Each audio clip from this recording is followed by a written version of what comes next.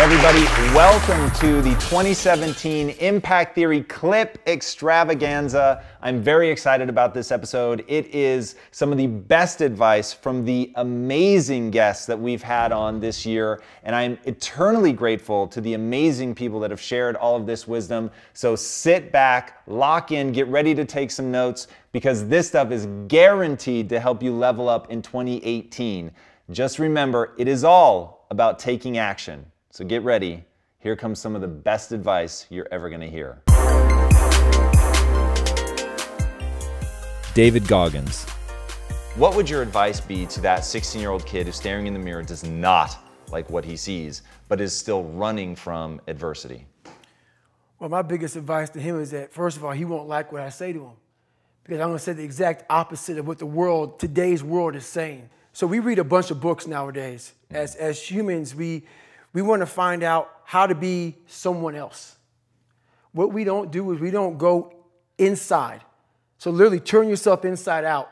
Read the book that's like we're writing a book every day of our lives, but we never read that book. So what I would challenge this young man or young woman to do is you have to look inside of yourself to see what you really want. What are you passionate about? We use these words and these little phrases of only the strong survive and all this other crap. They're all just fucking words. I get so tired of hearing people just talking. Like right now, someone may think Goggins is just talking. You don't know me. So when I speak from passion. I speak from experience. I speak from suffering.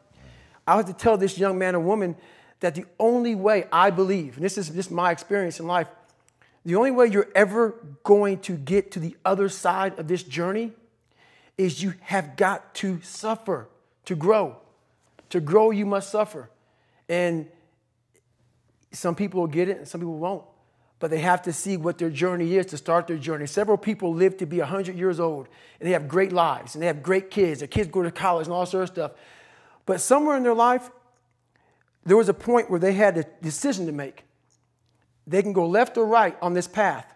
Left was the easy route. Right was the hard route. A lot of people take the easy route. And they had a good life that way, but the better life was going to the right side. And you may have 20 years of pain and suffering to get past it, but a lot of us die never truly starting our journey. And I would tell this young person, you got to start your journey. It may suck, but it will come out the other side where you're coasting. Mel Robbins. In the scheme of life, hitting the snooze button is not that big of a deal. But here's the thing about life. None of us wake up and say, today is the day I destroy my life. What we do is we kind of check out because it feels overwhelming. Or we check out because we're afraid. Or we check out because we start listening to self-doubt. And then we make these teeny tiny decisions all day long. And we don't even realize it. Decision to not get up on time, a decision to not eat the right thing, a decision to snap at your kids, a decision to not speak in a meeting, a decision to not look for a job, a decision to not deal with your finances, a decision to not call your parents, like whatever it is. All day long, these tiny decisions that take you so far off track. And then you wake up like I did and you look at your life and you think, how the hell did I get here? And more importantly, how do I get back over there? And you have no idea. And so I was so trapped. And I know from your story, you felt the same way. Like you knew that there was more in store for you, but you couldn't figure out how do you close that gap? How do you find the power that's in you? How do you discover your greatness? How do you solve these problems? It feels so overwhelming when you can't. I mean, I would go to the grocery store and the items would scan and I would be sitting there readying my excuse because there was no way that my check card was going to clear. Wow. So I got in this struggle with myself that a lot of us find ourselves in, and that is you get trapped in what I call the knowledge-action gap. You know what to do, but you can't seem to make yourself do it. Have you ever had one of those nights? Probably before you started your company, but where you go in bed and you're like, all right, Tom, that's it. Tomorrow, it's the new me. Tomorrow, I'm going to get up on time. I am going to go to the gym. I am going to look for a job. I'm not going to drink so much. It's going to be amazing. The new me, the future me. Woo! Let's do this, right? Then you go to bed, and you wake up 7 hours later, and you're like, I don't feel like the new me. It's the only, that's a stupid, see, motivation's garbage. It's never there when you need it. Ever. Ever, ever, ever. And so here's what happened to me, and thank you for wearing the NASA t-shirt. Of course. It's a really stupid story. It's a powerful story. So one night, Chris had gone to bed. I'd been struggling.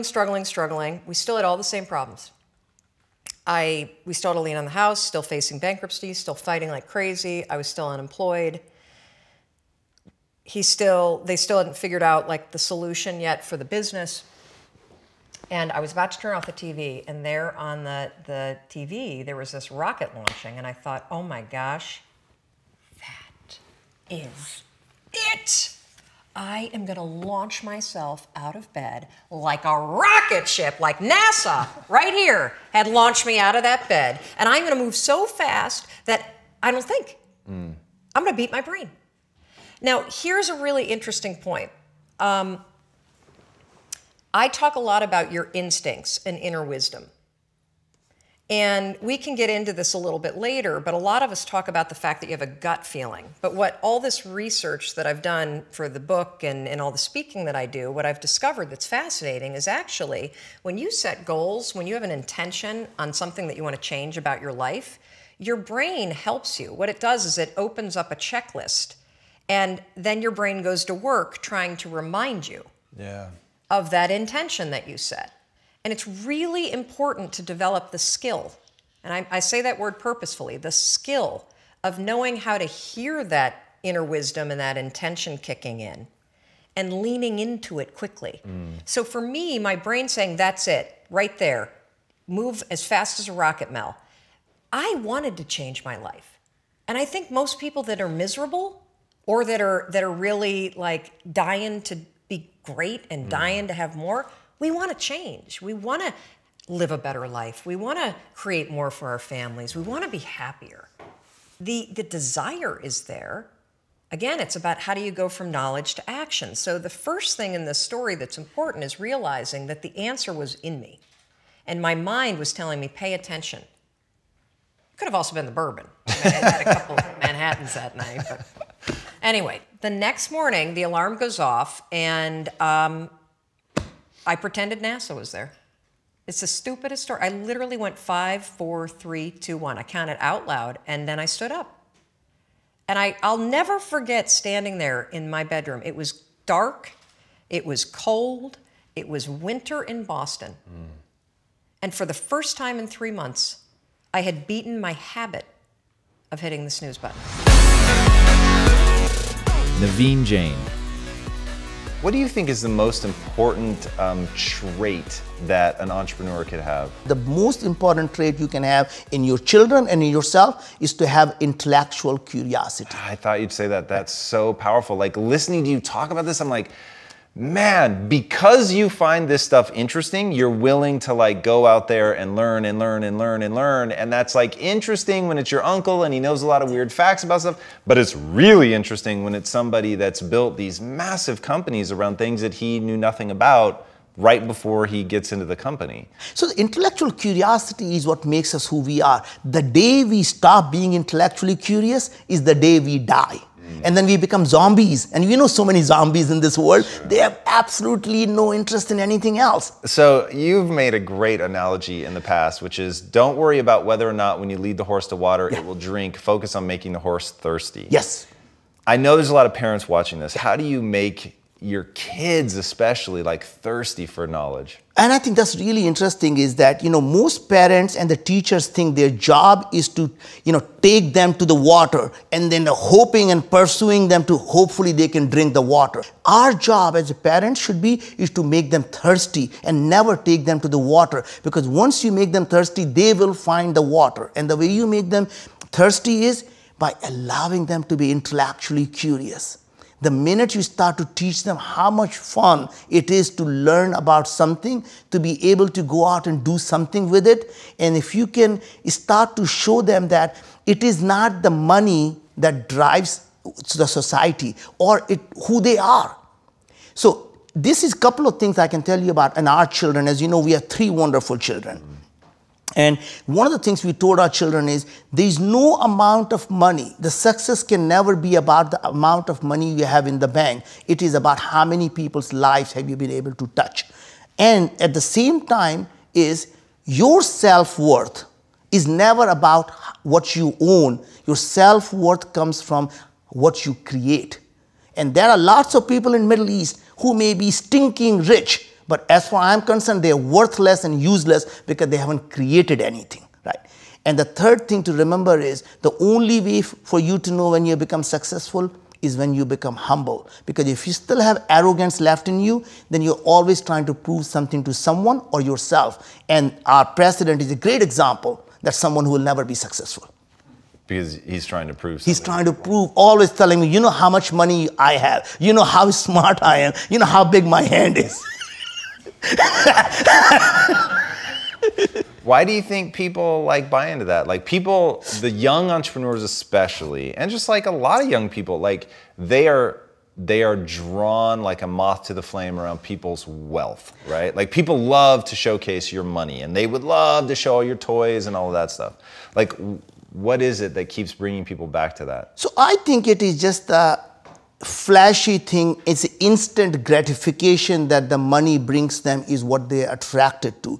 And you realize that anything that generally brings the instant gratification is probably the wrong thing to do in the long term, right? So I would say that if you think about happiness, you will find that most people who have tremendous wealth rarely have the happiness. Rarely have the happiness, right? Because they've been chasing money? Because they're chasing money. So to me, making money is like having an orgasm. If you focus on it, you'll never get it.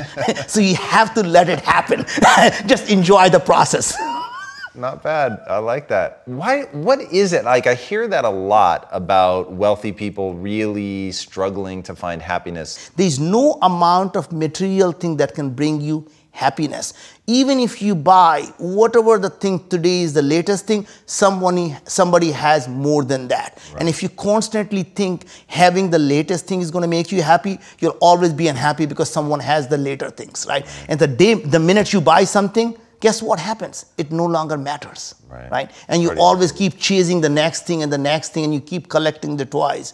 And I think to some extent, happiness comes from being satisfied with what you have, at the same time driving to use what you have, whether it's your skills or financial resources, to go out and do tremendous good in the world, and always know that when you are going to go out and solve the problem that helps 1 billion people, you'll in the meantime be creating a $10 billion business that's going to give you even more resources to solve even more audacious problems. Jason Mayden. Did you ever meet Tim Grover? I did, yeah, one time. So Tim, in his book Relentless, and I've had the very good fortune of meeting him and interviewing him, and he was the first person that really talked about the darkness. Like so I've seen so much footage on you can't imagine, and you are so upbeat and positive and bright and sunny, and when you're with your family, oh my God, like it just literally, it pours out of you. But you're so driven. Do you have a foot in the darkness? Do you know how to balance? How does that work for you? Yeah, I mean, it actually, you have to have both. So if there's extreme darkness, there has to be extreme light. It's duality to everything. So I just tend to bias towards what I want to see in the world more, what I want to see more in the world, which is joyfulness, which is being present, which is being, thankful. And so that's what drives me. It's the things people told me I couldn't become. It's the negative circumstances that I come from. I don't let that limit me at all. That's my catalyst, because I look at it like, okay, why not me? I've already overcome this. Why can't I go and start a company? Why can't I build something that's meaningful? Why can't I create this new paradigm shift in the way we look at the world as big, giant superhero training facility? Because if I looked at it the other way and started to take, the count of, okay, well, I can't do this because of where I come from. I can't do this because of how I look. I can't do this. I wouldn't start anything. Everybody would wake up each day doing subtraction. I look at my life as addition.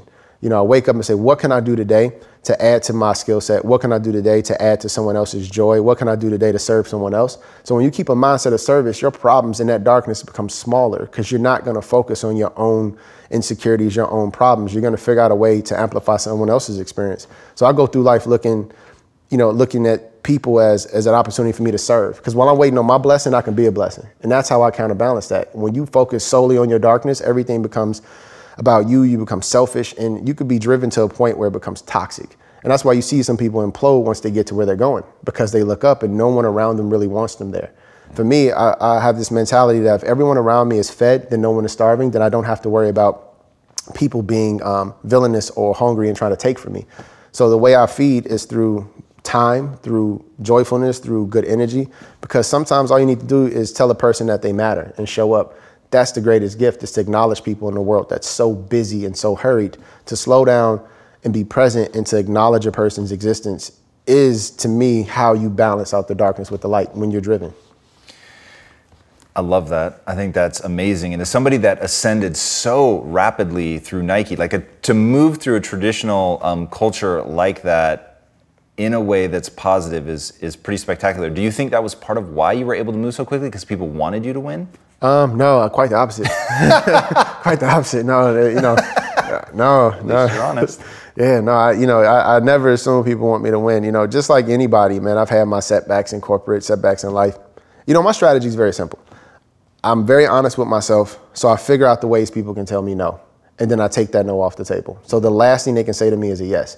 And what I mean by eliminating the way people can tell you no is taking an inventory of your weaknesses, taking an inventory of your gaps in your offense or your defense, your skill set, your mindset, finding someone to learn from, or going and put yourself through a class to learn it. So I knew when I got to Nike that I was very good at drawing. Drawing and designing are two different things. I can draw anything, but designing something is very different. It's a process, it's strategic, it's intentional, it's driven through research and empathy, and I didn't have that skill set.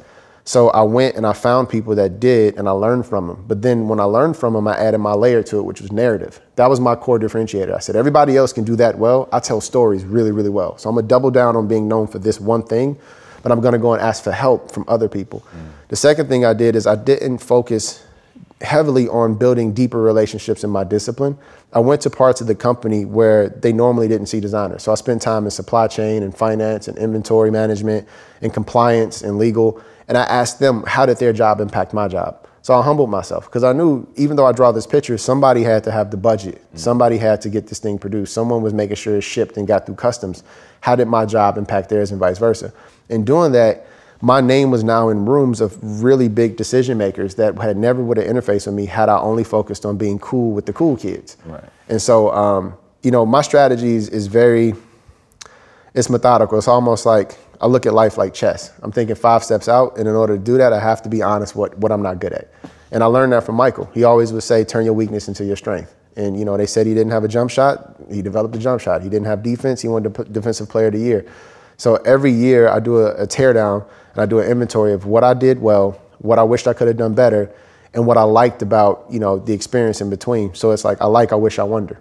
You actually write these things down? Mm-hmm.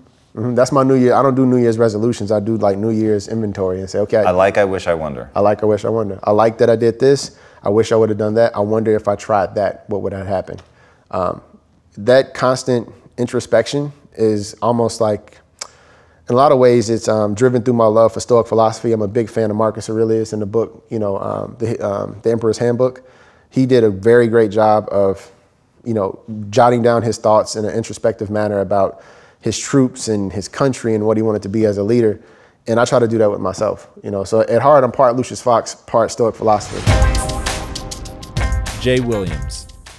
How did that notion of you have to be crazy to be great find its way into your mind? First, I've seen it on a multitude of levels. It was really funny. My rookie year, you get so damn excited because you're playing against these guys that you've been dreaming of fucking playing against your entire life, right? And you actually crossed over Jordan, right? Well, yeah, I did, even though he dropped multiple buckets on me. And then told me how he was going to do it, which was impressive because he was 40 years old. It still pisses me off to this day. I don't know if you can tell. But I remember we were playing against the Lakers, Tom, and we were out here in LA. And You know, look, I always try to outwork people, right? That's just how I made my mark. So the game was at 7. I was like, you know what? I'm gonna come to the Staples Center because we're playing. This is when the Lakers had Kobe and Shaq. Right. Okay, this is like the championship Lakers. I was like, you know, I'm gonna get there at 3 o'clock, and I want to make sure I make 400 made shots before I go back into the room, and then I sit in the sauna and I get ready for the game.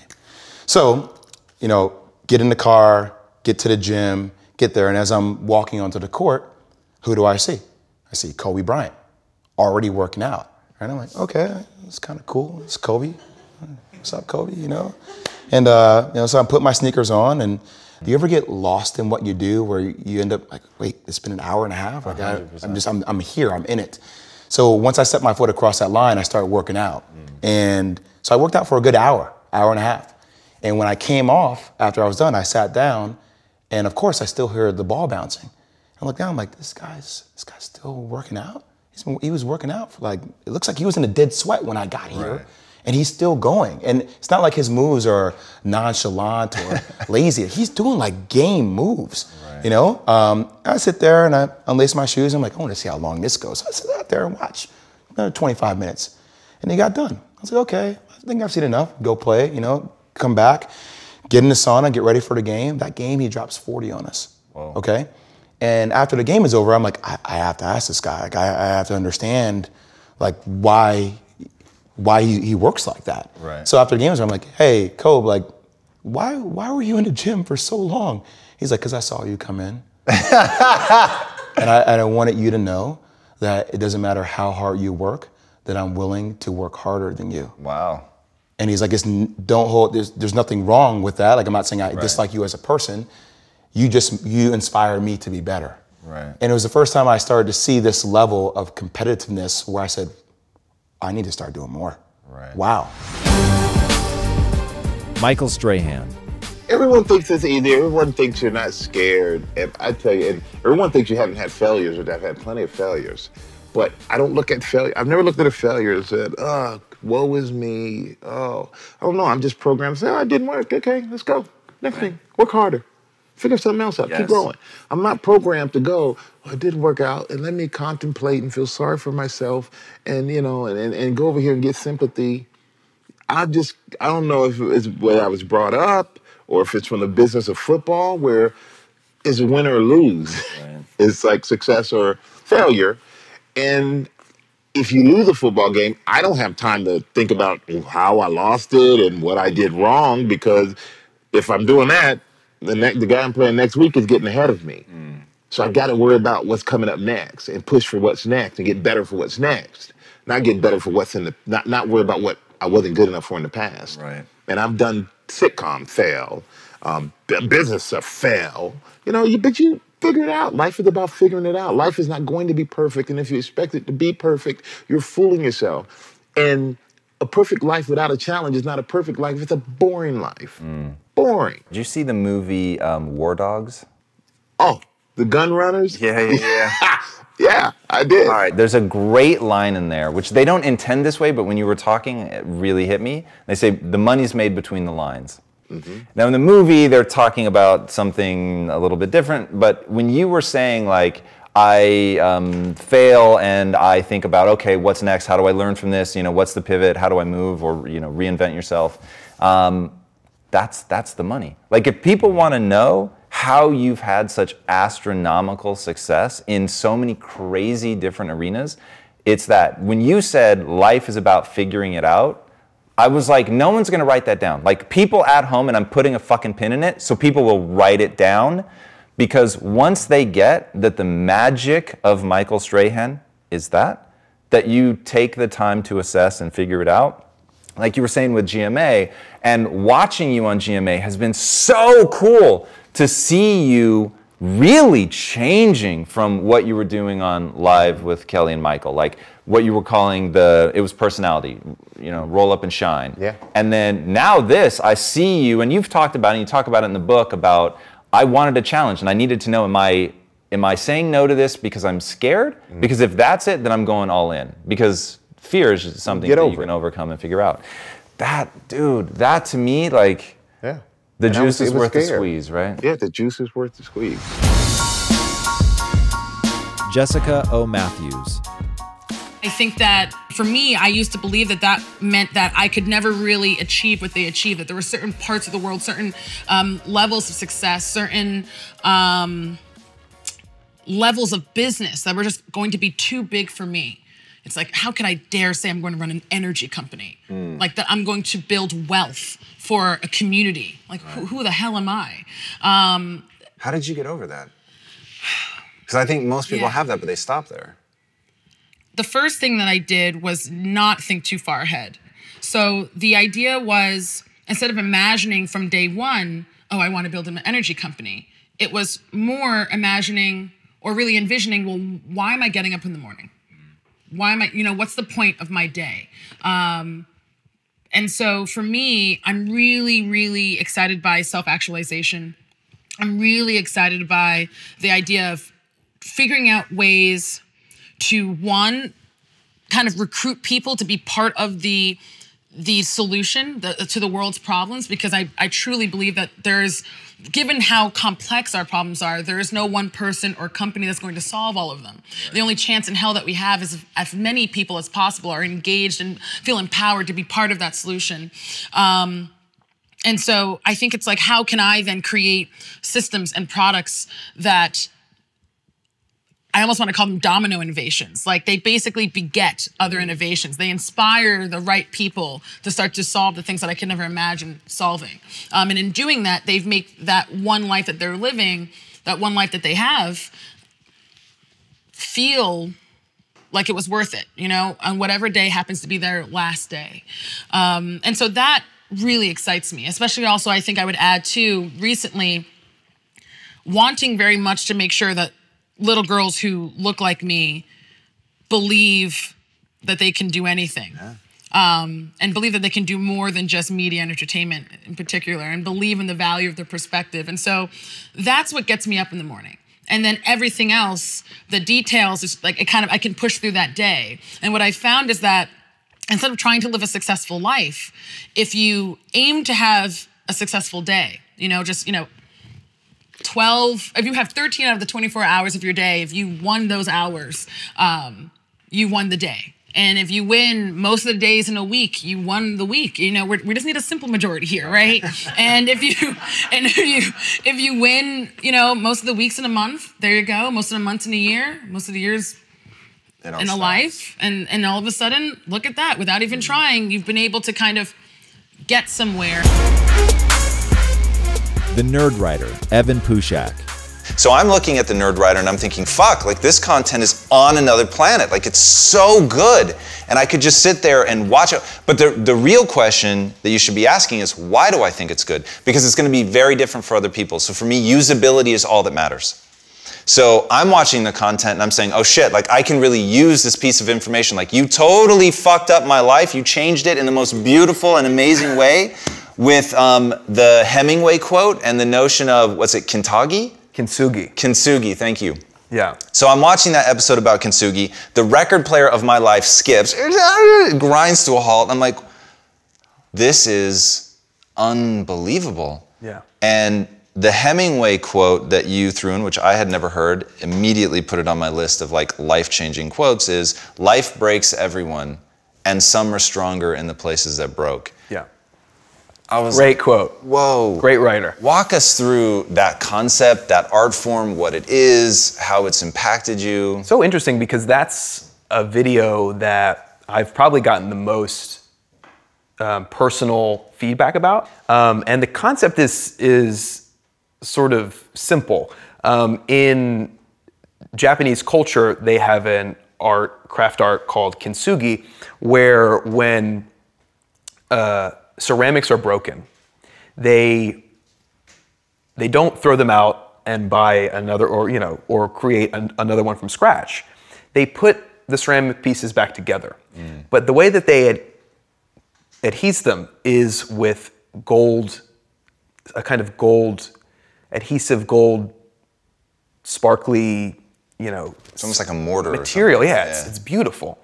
And so you get these pieces that are broken, but at the cracks are more beautiful. And I thought, that is such, a perfect metaphor. And it's not my metaphor because it goes into the Buddhist concept of wabi-sabi. But the idea that, we are going to go through trauma, and it's particularly relevant right now, I think, in the post-election period. We are going to go through trauma, but trauma is an opportunity to change and to reorganize the elements that made up your life. I gave a speech in Singapore a couple weeks ago, and what I spoke about was that when a person's mind is traumatized, it's like the story that they were telling themselves has ceased to be persuasive, right? And when a story stops being persuasive, it is disorienting, and that, I think, is what trauma is. The period between when your old story breaks apart because of this last straw on the camel's back thing. I mean, we're going to continue to tell ourselves the old stories until it's so glaringly contradictory that it doesn't hold up. So trauma is the period between when that breaks down and when you, from the pieces of the old, build something new. And we'll never glorify the trauma itself. But recognize that in that period, you have a very unique opportunity that will only come along a handful of times in your life to reorganize the story that you tell about yourself to yourself. So that for me is what Kintsugi is all about, and I think a lot of people just really connected with that idea. For sure. Vanessa Van Edwards. You've talked about breaking up with friends. So how do you sculpt that garden of friendship? It's so hard. So I think that adult friendships is, how when you're a teenager, everyone's talking about like bullying and cyberbullying. I think that as adults, this adult friendship issue is the next sort of frontier of talking about how do we court friends? How do we build a friendship when it's not romantic? How do we break up with a friendship when it's been too long? And the biggest thing that happens with friendships is they do go stale. And that's a very weird thing to say, but there are people, I'm sure you can think of someone in your life where every time their number pops up on a text message, you're like, oh, it's been a while, I better call them. Or you see them out of convenience or out of location. And I think that those are the kind of friendships that really drain you. There's actually a study that was done on ambivalent relationships. Yeah, this is so interesting. Yeah, I'm thinking about ambivalence a lot. So toxic people, we get it. Right? We all understand that we want to get rid of toxic people. That's more obvious. The real danger, I think, is ambivalent relationships. So these ambivalent relationships are the people where either you don't know how you stand with them, so you don't know if they like you or not, and they're also the people where you don't know if you really enjoy hanging out with them or not. Have you ever had that? Yes. And you're like, is this going to be fun? Was that fun? Is this fun? And I think those are the ones that take the more energy. There are also the more dangerous ones because they tend to creep in and stay in. So the whole notion of frenemies I find really, really intriguing. And this is something certainly that I've dealt with in my life. And it was weird to me how until I read that it didn't register why that would be so insidious. So what the science says, they did a research study with police officers, and they asked police officers to identify the amount of toxic people in their workplace and the amount of ambivalent people. And they found that the police officers who had more ambivalent relationships were sick more often, had less happiness at work, and didn't like their job as much than police officers who had toxic people. Just think about that for a second. And the reason for this is because if you have a toxic person, boundaries are easy. They ask you to go out to lunch and you're like, no thanks, right? Like it's a no thanks. Whereas if an ambivalent person asks you out to lunch or asks you to their birthday party or asks you to work on something, it takes this mental energy where you have this thing where you're like, ooh, like will it be good? Would I rather eat alone at my desk or would I rather have lunch with this person? And when it's not always easy, that's an incredible drain on our emotional energy. And if you are an introvert or an ambivert is someone who is kind of splits between extroversion and introversion, your energy is finite and our mental space is finite. And this is something that I did not realize until much more recently. I thought that mental space was sort of endless, right? You could learn forever. You could think about things forever. But actually, we only have a certain amount of mental time every day. And if we're dedicating that to trying to figure out if someone likes us or not, which is a very important thing. We all like to be liked, whether we admit it or not. That, I think, is a waste of mental energy. Why would we want to spend it towards that? And that's why I think ambivalent people are more dangerous. Do you have a checklist? Because I'm like thinking back to the people that managed to become frenemies in my own life. It's kind of scary how long it took me to be able to put that label on them, to like sort of wake up to the fact that either they always were or the relationship had evolved to that. Like years, right? Years. I know. So I don't have a checklist. It's actually just one simple question. All right, let's hear it. Are you ever doubting that they're really happy for you? Wow, that cuts right to the heart of it. I mean, that's it. And that happens actually quite often. Like, there are these people who make these very passive-aggressive comments where you're like, was that nice or was that mean? If you're ever questioning that, that means they are not truly happy for you. Or if you have a piece of really good news, a really true good friend will mirror and match that excitement with you. Someone who's not as happy for you will come in with dream killer questions. You know dream killers? Oh, yeah. Yeah. Dream killer questions are when they question your success, they doubt the success, they think of all the negatives. And dream killers are not always bad. I have dream killers in my life, and I call them when I need someone to poke holes in a business idea, right? Like, I'll pitch them because they're great practice.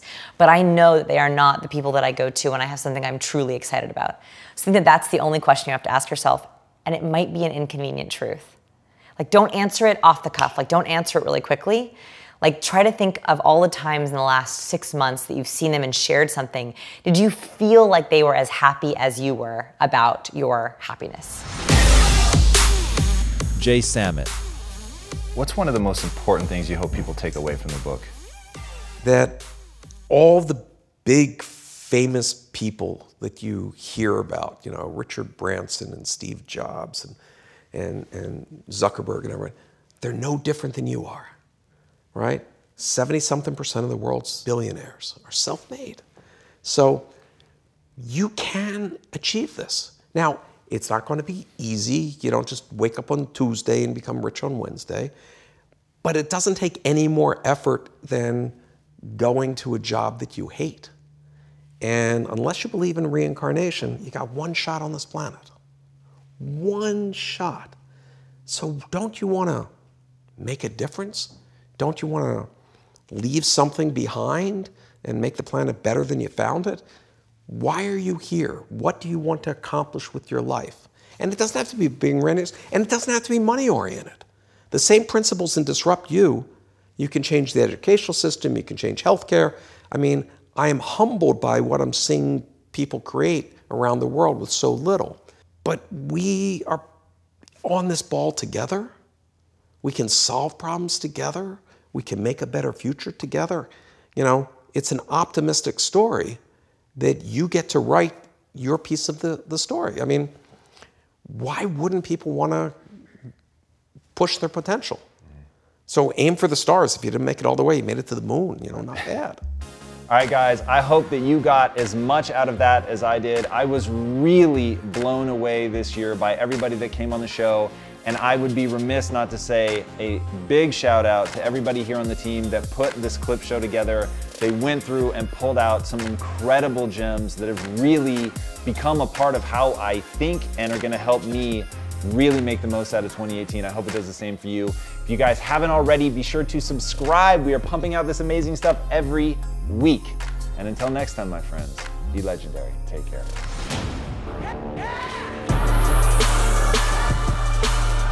What's up, Impactivists? If you've ever failed your New Year's resolutions, we've created a free guide just for you, the Resolution Reality Checklist. It teaches you how to write smarter resolutions that you will actually crush this year.